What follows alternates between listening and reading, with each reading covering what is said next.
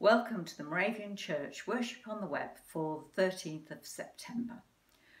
I'm Sister Joy Rayner, the Provincial Youth and Children's Officer, and it'll be my pleasure to lead you in this service this morning. Worship today will be focused around Matthew chapter 18, verses 21 to 35. So before we begin, let us bring ourselves ready for worship with a short prayer. Ah, Lord God, it is you who made the heavens and the earth by your great power and by your outstretched arm. Nothing is too hard for you. Help us to worship you with all our being. Amen.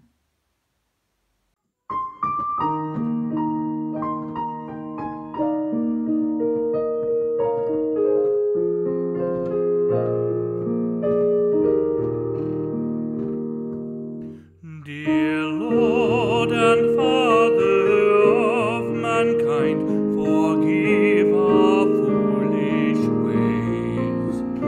Reclothe us in a rightful mind, in purer lives thy service find, in deeper reverence praise, in deeper reverence praise.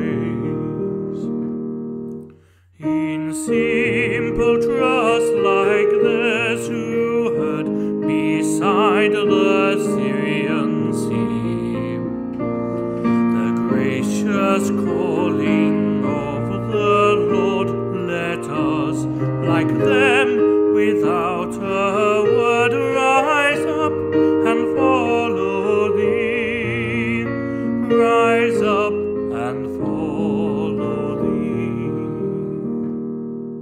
O Sabbath rest by Galilee, O come of hills above, where Jesus knelt to share with thee the silence of eternity, interpreted by love, interpreted by love.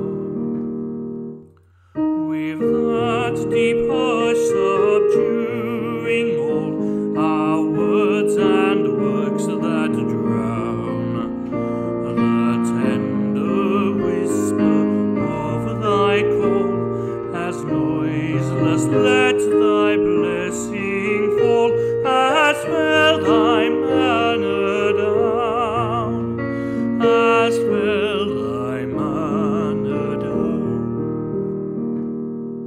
Drop thy still dews of quietness till all our striving cease.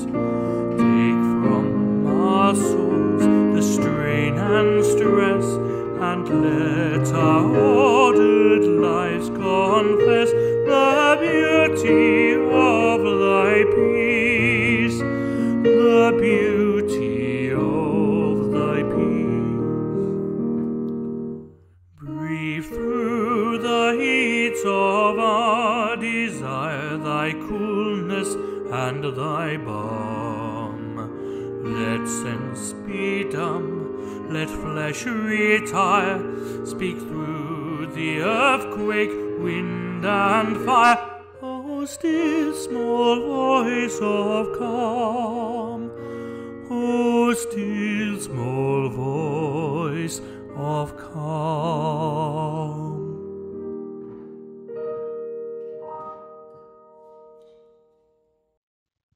A reading from Matthew chapter 18, verses 21 to 35. Then Peter came and said to him, Lord, if another member of the church sins against me, how often should I forgive? As many as 7 times? Jesus said to him, Not 7 times, but, I tell you, 77 times. For this reason, the kingdom of heaven may be compared to a king who wished to settle accounts with his slaves.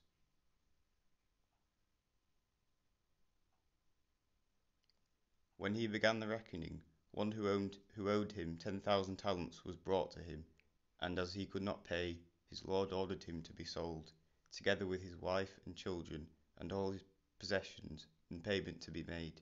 So the slave fell on his knees before him, saying, "Have patience with me, and I will pay you everything." And out of pity for him, the lord of that slave released him and forgave him the debt. But that same slave, as he went out, came upon one of his fellow slaves who owed him 100 denarii.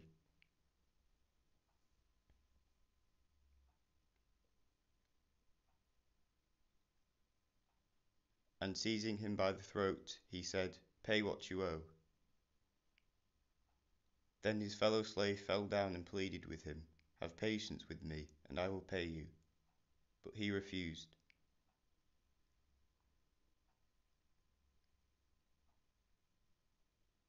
Then he went and threw him into prison until he would pay the debt. When his fellow slaves saw what had happened, they were greatly distressed, and they went and reported to their lord all that had taken place.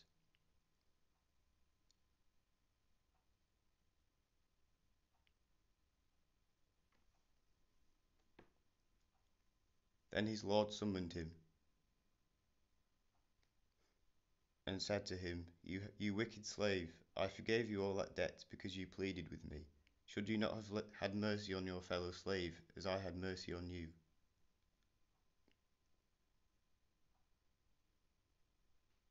And in anger, his lord handed him over to be tortured until he would pay his entire debt. So my heavenly Father will also do to every one of you if you do not forgive your... Forgiveness is not an easy topic. We teach children to say sorry, but in real life it's not that easy. Because the bottom line is that we are really good at hurting each other.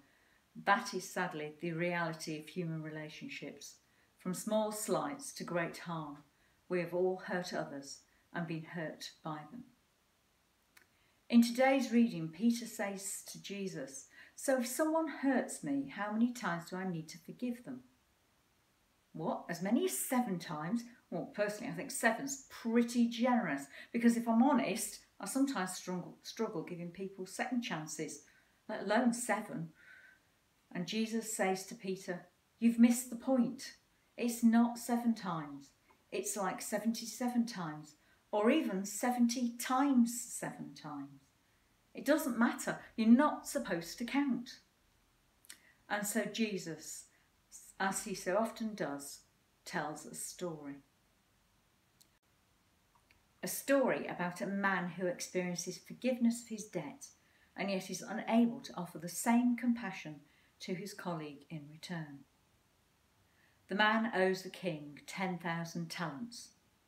A talent is a unit of measurement for weighing precious metal, usually silver, equivalent to about 15 years of pay for a labourer. So this servant owes about 150,000 years of wages. It is an astronomical amount. How on earth does someone run up a debt that big?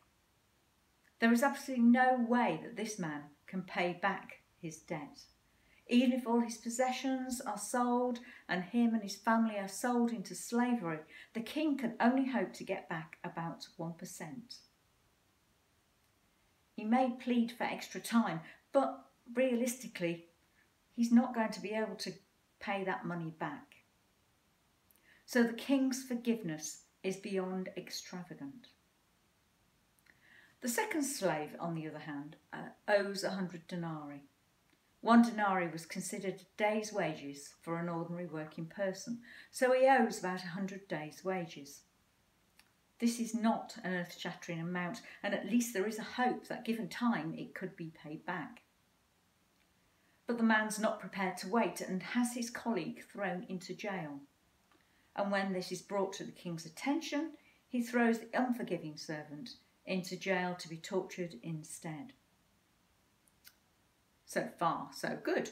A nice morality tale on being forgiving, right? Well, until we get to the next line. "So my heavenly Father will also do to every one of you if you do not forgive your brother or sister from your heart." What? Really? What does that mean? Is Jesus really suggesting that if we don't forgive someone, God is going to hand us over to devils with pitchforks to torture us for all eternity? This parable, if treated like allegory, makes God into the bad guy.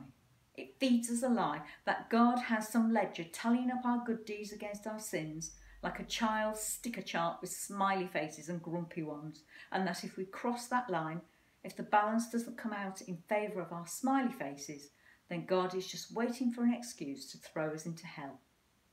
So I want to tell you now, that is a lie. The story of God's people from the beginning of time is how God has a desired relationship with his people. Time and time again, God intervenes to save his people from their own sinfulness and show them the love he has for them. But people just keep messing up and pulling away. So God comes himself in the form of Jesus to show us what love really looks like and to encourage us to live a life of love. A God who would give himself up and hang on a cross to show God's love for us is not going to look for an excuse to throw us into hell.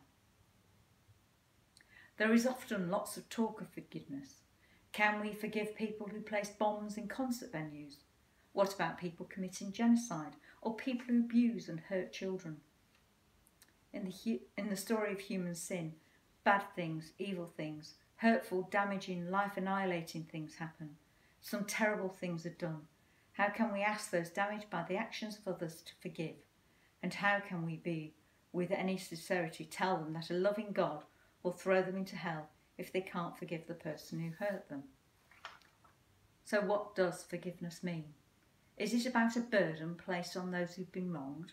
This responsibility on the wronged can seem like further punishment. But in fact, forgiveness is not about absolving someone from wrongdoing or helping them clear their conscience. Forgiveness is about setting your own heart free.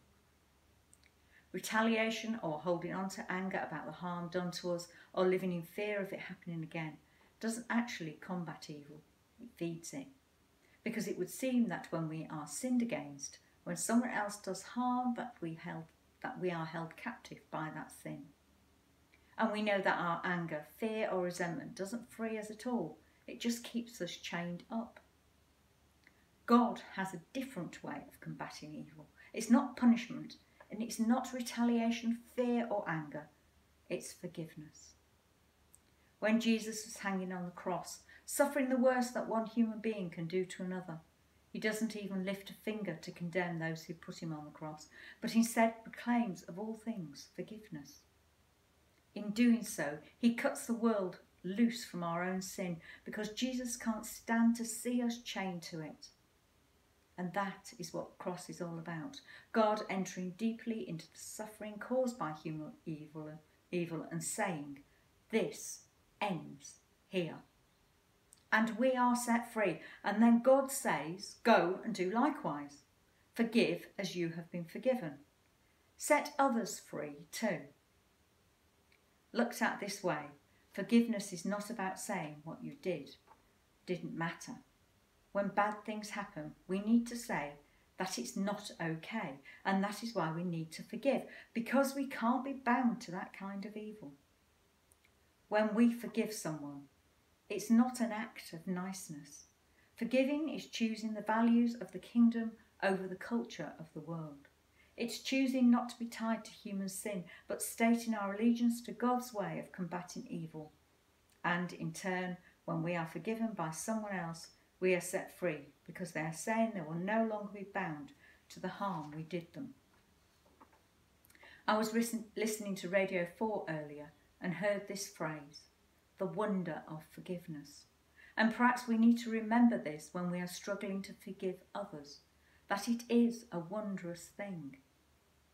I'm not going to tell you that this is easy. Remember what I said at the beginning. Forgiveness is not an easy topic, and hand on heart, I struggle with this every day. The good news of Jesus is that we are asked to forgive, not because we are super holy or to avoid eternal punishment or store up some kind of heavenly merit. We are asked to forgive because the God who loves us wants us to be free from the burden of our own guilt. and the burden of the harm caused to us by others. I want to leave you with the words of Nelson Mandela, who said, "It's not enough to be free. We must also live in a way that enhances the freedom of others." We are set free, and God says, "Go and do likewise."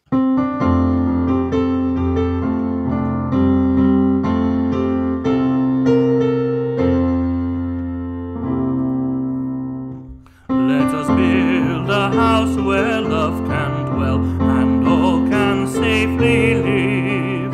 A place where saints and children tell how hearts learn to forgive. Built of hopes and dreams and visions, rock of faith and vault of grace. Here the love of Christ shall end divisions. All are welcome, all are welcome, all are welcome in this place.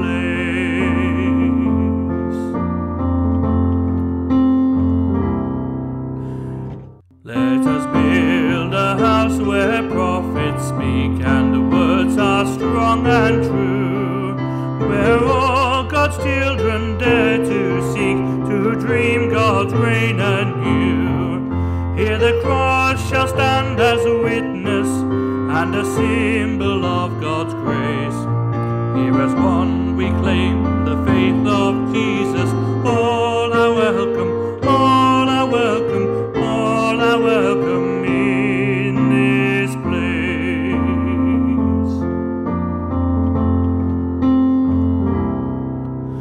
Let us build a house where love is found in water, wine and wheat. A banquet hall on holy ground where peace and justice meet.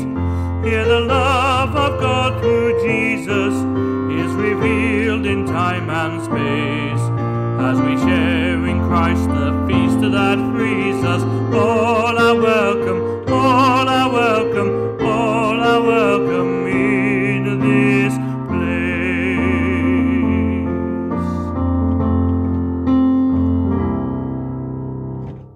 Let us build a house where hands will reach beyond the wood and stone, to heal and strengthen, serve and teach, to live the word they've known. Here the outcast and the stranger bear the image of God's face. Let us bring an end to fear and danger. All are welcome, all are welcome, all are welcome in this place.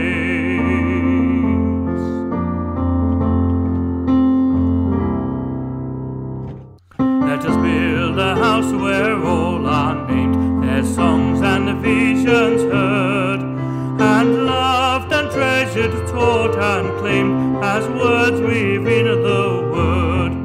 Built of tears and cries and laughter, prayers of faith and songs of grace. Let this house proclaim from floor to rafter.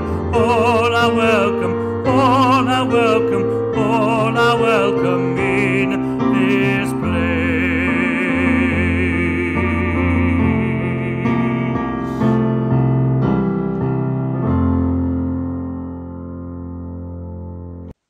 So it's now time for our prayer time. Sometimes it can be really hard to think about how we pray. So one of the things we did at summer camp this year was to look at different tools which might help us with our prayers. And we're going to use one of them today. So I'm in my kitchen and I'm coming to the kitchen drawer to get a teaspoon. And you might say, how's a teaspoon going to help me with my prayers? But actually, teaspoon, if anyone's a cook, knows it's TSP.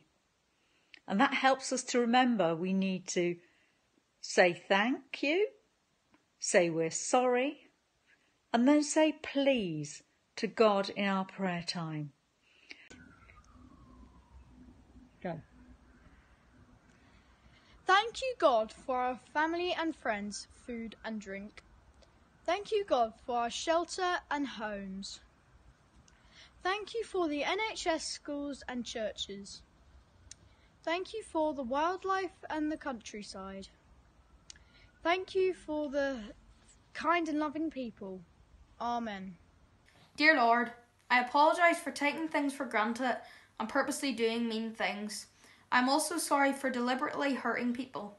Lord Jesus, thank you for when we say sorry, you forgive us. Amen. Dear Lord, please help the healthcare workers, teachers and essential workers at this time of continual crisis. Please keep those fighting for their human rights and freedom safe, and please aid them in their fight. In Jesus' name, Amen.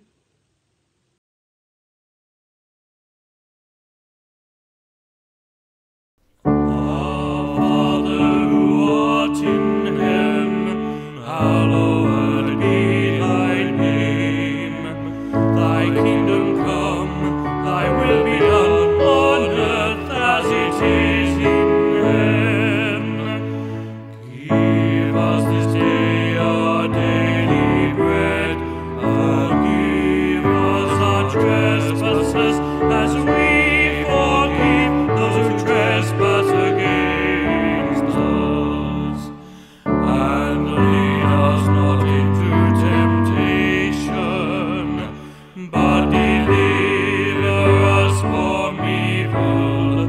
For thine is thy kingdom, the power and the glory, forever and ever.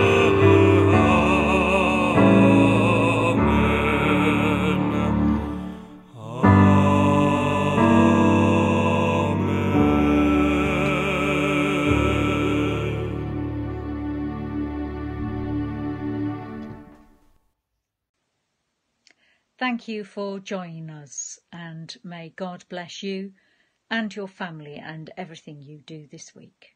Goodbye.